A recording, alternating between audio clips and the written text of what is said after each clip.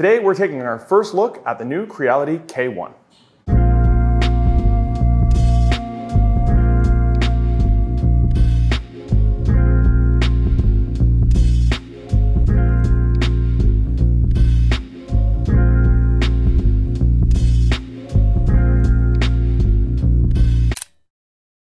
So I've obviously taken the printer out of the box and I've removed the easily accessible packaging materials in here. One of those sets of foam had a very large box that contained all this. This was sitting on top, and there's still one piece of foam in here that we're going to remove in just a second. But we'll take a look at what we have here. In this bag, we have the lid for the machine, like a plastic lid, and there's also the stickers and instruction manual, which I'm going to take a couple minutes to read through.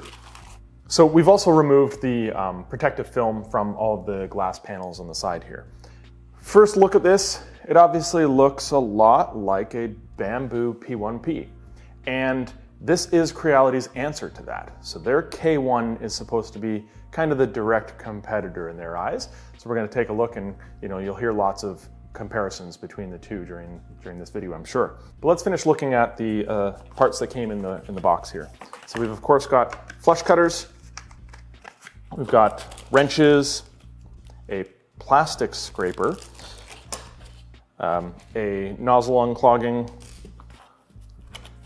tool, USB stick, it looks like it's 16 gigs, and then a bunch of other assembly tools, Allen keys, a wrench for changing nozzles, screwdriver, etc.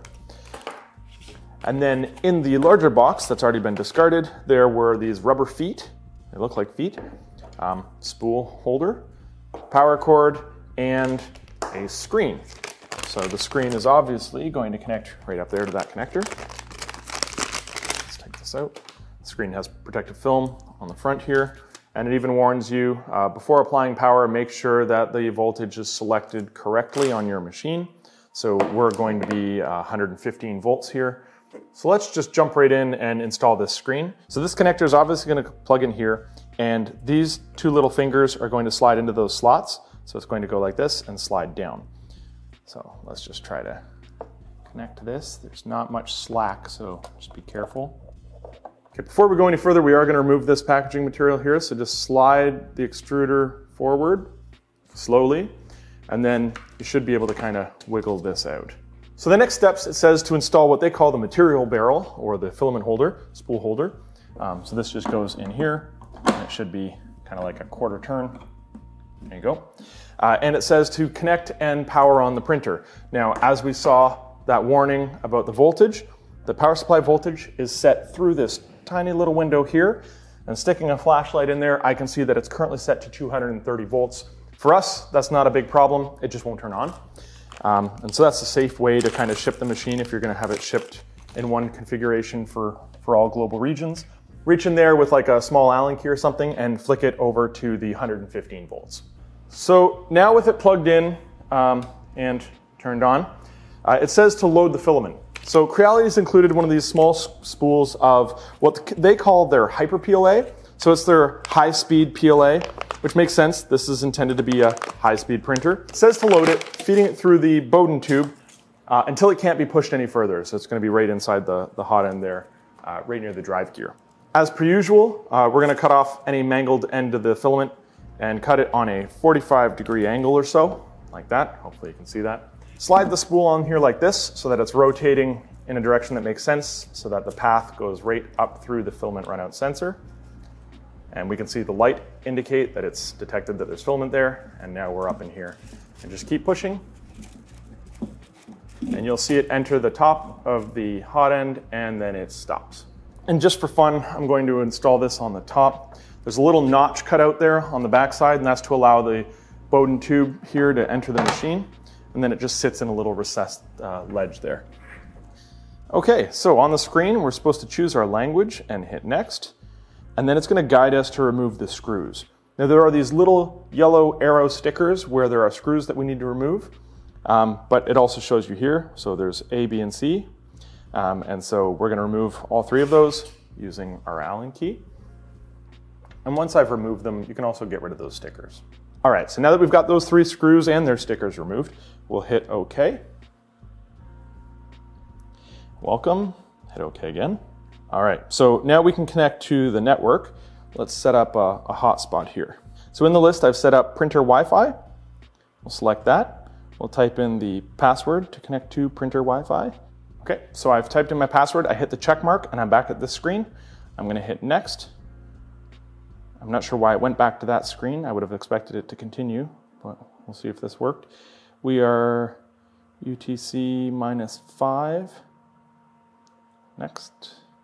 We can use the Creality Cloud app to scan this barcode or the QR code and attach it to our account. So in the Creality Cloud app, I'm going to click this little scanner icon. I'm going to say go ahead, and then I will scan that QR code. There we go. And now this device shows my Creality Cloud account. I can give it a title. I'll just call it the K1, and I'll hit next. And then self-inspection, place the printing platform. Okay, so the printing platform I've taken off here. I'll take off the protective film and place it back on. And there's two little screws here to help you align the platform to the magnetic sheet. And we'll hit start detection. So now it's about to do an input shaping check. Since it's raising the build platform, we can remove this last piece of foam here. So this is where I expect that it's going to do a rapid sequence of movements to tune out any of the resonant frequencies. That's what Input Shaper does. So we should see the hot end jiggle back and forth, left to right, front to back. And you may also see the bed jiggle a little bit, which we saw at the bottom as well. So input shaping does take a little while. After a few minutes here, you'll start to hear it ramp up. You can feel, you shouldn't really touch the machine, but you could feel the whole machine kind of vibrating. You'll also notice that at certain frequencies, you'll hear the rest of the machine shake a lot more violently. And those are those frequencies that we're really trying to tune out, where that speed of movement causes the whole machine to kind of oscillate or vibrate like that. So after patiently waiting, it's done all of its testing. It finished with the auto leveling test, and now it says self-testing completed. So we'll hit OK. And we can actually see a graph here of what looks like the hot end temperature that's dropping there. And we'll go through the menu options. We've got the hot end at 104 degrees and the heated bed is at 47 right now. And here we can turn the light on or off. I'll just leave it on. All right, let's take a look at the screen. So we've already played with the light there. We can turn on the fan. We have the model fan, which is the fan on the hot end or the normal part cooling fan. The auxiliary fan here, which is a much larger fan. And this blows air across the entire build surface here to really help with cooling, because with the hot end moving so fast, that hot end cooling fan doesn't have much time to cool the filament as it's coming out. So this allows the filament all across the build plate to be cooled a little more effectively. And then the back fan is actually back here, so it's like a rear exhaust fan. So still within the settings menu, you can see at the top we were under the cooling submenu. So there's an extrude retract menu. Obviously you can set the hot end temperature before you extrude or retract the filament. It even says the temperature will automatically be set before you can do extrude or retract, so that's nice. And then under axis movement / temp, it's got the temps here, and we can set the bed temp or the hot end temp. So there's also the chamber temp. Now this is just a reading. There is no active chamber heater, so when I tap on that, there's not going to be a number pad to set a temperature there. But it's just letting me know what the ambient temperature is in there. And you can turn the motors off so that you could freely move things around by hand if you wanted to. Of course, we can move in all the directions and home the X and Y. We can home the Z and move the Z up and down in these increments at the top. If we move down to the next menu here, so we've got a couple different options. There's local, which is like the on-printer memory, if you will. We have USB drive, which is this guy that they included here, and then you've got a history of prints. So we don't have any history right now. We don't have a USB drive in right now. So local, it looks like we have a cat, another little test bar thing, first layer testing, so it's going to do a large square, and then the classic Benchy here. It's kind of neat that even shows you, I think they've put this in the title here, that this Benchy is going to print in 17 minutes. Even though the calculation here says 15 minutes. So that's interesting, there's a discrepancy there. But in that small text at the bottom, you can see the estimated time for completion for each of those prints. So over on the system menu here, at the top we have screen, which just shows plus and minus. I think that's going to be brightness. looks like it is, yeah. The screen time off, so timeout, 3 minutes, 5 minutes, or none, stay on. Our language, which we selected earlier. Under device self-test, so in here, this is where you're going to be able to test the auto leveling, but you'll also be able to do input shaping as well, which we'll talk about in a little bit. Further down, we've got setting your time zone, binding the Creality, so this is where you scan the QR code in the app, which we did earlier. Export log, don't know what that's about. Let's see, not even an option there. Oh, export the logs from the printer to a USB stick. The version of the printer right now, and if I tap on that, it's probably going to do an update check. It says we're currently on the latest version, so that's a good sign. We could reset, which we're not going to do, and under About, there's going to be more machine information here. So we are ready to do our test prints. There's a few things I want to address just before we go away and do that. Number one, these little feet here. It looks like the original feet that are attached here will just sit in these little pockets. There was no mention of this in what I called the manual, but it's just the quick installation guide. The manual is online. You can go to their website or scan the QR code on there to get there. But if you are going to install these, you should do the input shaper tuning with these installed. Since we've already done the input shaper tuning as it sits here, we're going to use it as it sits here. These may reduce the amount of vibrations transferred into your table or your work surface if noise is a concern. In our case, we're just going to leave those off. But again, if you swap them on or off, just make sure you redo the input shaper. Another thing to address, we're printing PLA here. With something like ABS, having a totally enclosed printer is like very advantageous. You want to have warm ambient temperatures in there to reduce the amount of warping or splitting that might happen with something like ABS. But with PLA, we don't have warping and splitting issues. And actually, in some cases, we can have a hard time cooling it fast enough, which is why we might need that auxiliary fan. In the manual, they say if your room temperature is above 30 degrees that you should have this off if you're printing PLA. I generally, when printing PLA, would have it off. You can feel free to leave it on, but just know that if you're having drooping overhangs or having difficulty, say, detaching support material because they're too tightly bonded to the actual print itself, that you might be running into a lack of cooling, and that could be as a result of warm ambient air temperatures in there, right? So take this off if that's the case. But on the other hand, it looks kind of slick, and it keeps a little bit of the noise down, and it keeps any of the dust or debris or anything like that, cat hair or whatever, from falling into your printer. So with that said, I'm just heating up the nozzle right now, which heats extremely fast. Just to make sure that the filament is feeding through the nozzle and squirting out before I hit print on a new print. You know, we did feed the filament all the way until it hit kind of the drive gear mechanism, but we're just going to go to that extrude menu and extrude a little bit. Okay, so I used the extrude menu, got it heated up to 200, and it extruded a preset amount of filament. You don't really get to choose. But one thing that I should mention is on the hot end here, there's a little switch. And there's two symbols. One shows like unlocked and one shows locked. It was shipped in the unlocked position. So normally on an extruder, you know, we have a little lever that will open the drive gears so we can feed in filament or yank it out, and then close the drive gears so they're gripping the filament. Well, that would be locked and unlocked, right? So it's shipped in an unlocked state so that we could slide the filament in as far as it goes, and then we would click this to locked so that the drive gears are grabbing the filament.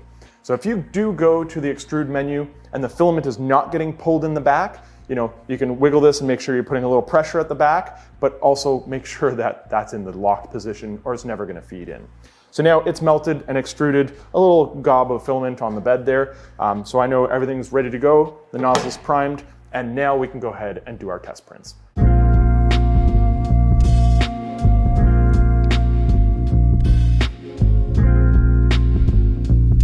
So we have our 3 factory slice test prints here that we printed using the PLA that came with the printer, the high-speed PLA. So we'll start with maybe this guy. This is a high-speed, I believe it was meant to max out the speed of the printer print. It's just a single wall with rapidly kind of changing directions like this. And it was printed in about 7 minutes. And there's nothing to speak of here, absolutely flawless. And even in these rapid changes here, you didn't see any kind of resonant frequencies or ghosting or anything like that. They're kind of curved, so it's not a sharp 90-degree change, which is really the biggest test of that, but we're going to take a look at that in another print here. We also have the cat. Now this cat was printed in about 1 hour and 22 minutes or so. Again, absolutely flawless. It's one of those articulating print-in-place models, which is kind of fun. And this is a better test. Obviously it's printed flat, and we have these kind of 90-degree direction changes on each of the little segments here. And looking at them in all the different light, there's no ghosting. There's a tiny bit of bulging at some of the corners. So there could be some improvements there. Now that can be slicing related as well. But from a ghosting perspective, which is a mechanical issue, none of these have ghosting except for maybe a little bit on this last one here. But I really have to strain to see if that's actually there or not. So in my opinion, this is perfect. And then we have a benchy, and he's still got a little bit of his brim attached here. He was printed in about 17 minutes, and it is absolutely flawless. There's no stringing, there's no sags on any of these arches. You can, tell that there's supposed to be letters in the back, but being that it's white, it's also super hard to read. But that never turns out perfect with a 0.4mm nozzle, and you can still read the text on the bottom. Nothing to complain about here, a great specimen. So a couple times in this video, I believe I mentioned the Bamboo P1P. And this is obviously Creality's answer to the Bamboo P1P. They're both clipper-based, enclosed or enclosure-ready high-speed printers. Stay tuned. In the very near future, we're going to have a head-to-head with the K1 and the P1P. We're not only going to compare physical differences between the machines themselves, but we're going to do a print-off of a bunch of different prints at max speeds and see what quality differences in the resulting prints that we can find between the two printers. Hopefully you found that useful. Remember, like and subscribe and ring that bell to get notified when we upload more videos like that comparison. Thanks for watching.